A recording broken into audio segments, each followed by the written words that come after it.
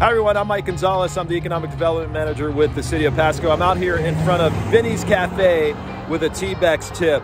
Vinny's Cafe is this awesome Mexican bakery that was actually featured on the Food Network with Guy Fieri. He featured his Mexican-Cuban sandwich, so just absolutely amazing. So this is a spot that you've got to hit. It's right on the corner of 10th and Lewis in the heart of downtown Pasco.